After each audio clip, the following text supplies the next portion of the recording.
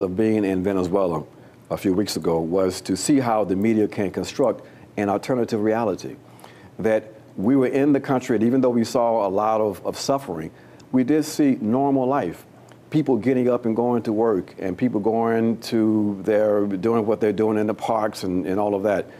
But when we looked at how it was being covered back in the U.S., an image of mass chaos was being presented. Right. So we saw how that can happen, how effective that can be in mobilizing popular support for immoral and illegal actions.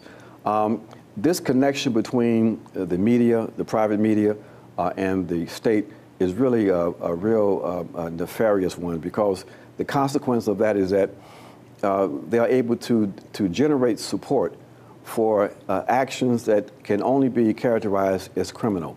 Mm-hmm. And it's difficult for us to break through that, especially now as a consequence of Russiagate. We see that social media now is being openly censored. Yeah. The Black Alliance for Peace, for example, we put out a tweet calling for peace in Venezuela and condemning Juan Guaido, and we're told that we have violated Twitter's community standards. And we say, when does calling for peace violate anybody's standards?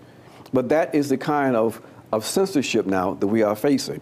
And so it's difficult for the American people to get a clear sense of what is happening around the world. But the American people have to know, because innocence can no longer be tolerated, yeah. Especially when your state is involved in a kind of global criminality that it is involved in your name.